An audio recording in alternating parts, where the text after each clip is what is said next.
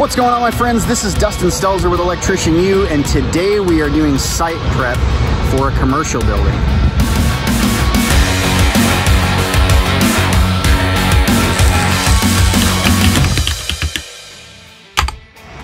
All right, so when we do site prep, what we're talking about is getting this site ready for a building to be built on top of it. So first thing we have to do is get a bunch of heavy equipment. You can see all that stuff behind me. They flatten the whole area, then they start cutting in all of these beams.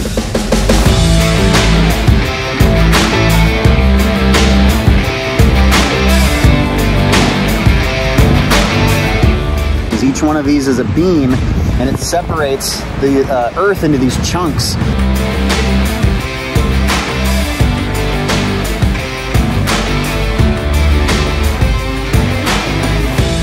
And in doing that, they're creating little troughs so that we can go put rebar all the way across this thing. They're gonna put this rebar structure together.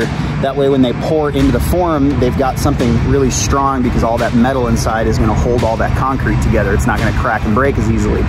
Then we're gonna come back and they're gonna build a steel building on top of this, and we're gonna wire everything. So I figured I'd just take you guys along for all of the trenching. We've got several trenches we gotta dig.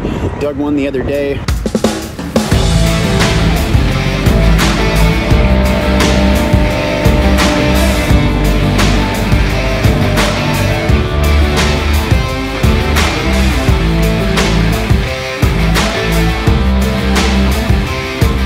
We're gonna have a big tap can right here with 3 4-inch PVCs that go all the way along that trench and go out to that pole.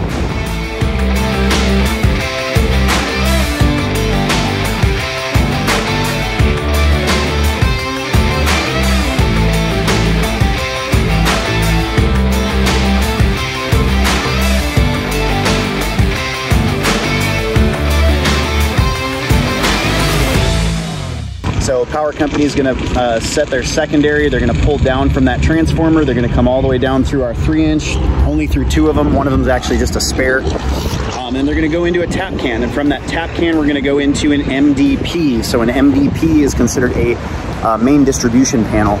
And it's going to be 600 amp MDP. From there, we've got a couple of conduits that go out to different points along the slab where I'm going to have a few different sub panels. So one of them is going to be 480 volts. The other 2 are going to be 208. So we're actually going to have a couple of transformers that are going to be set inside that building with disconnects that feed out and feed that lower voltage to those panels. Today, I drew this little line. You can kind of see it. I walked along and drew this orange line that I've got to get. It's kind of cattywampus. I'm not actually going to make it all crooked like that, but I have to clear a path all the way over there. I've got to get it 2 feet deep, well, 2 feet to the top of my conduit. Typically I just go 36 inches deep. That way any backfill or anything that spills into the trench while I'm digging, I don't have to go re-dig all of it out. I just lay my conduit. I know that I'm 24 inches to the top of that conduit. So there's going to be like a separate building over there just for washing. This is like a facility that is going to be used for maintenance for a lot of like trucking equipment, for heavy equipment, things like that that are actually being repaired in this building. So that's going to be their washing station. So I just have to get this thing dug. I have to get 2 2-inch conduits over there. One of them is just a spare, but I need to get something over that building from this MVP. So that's the gist of it.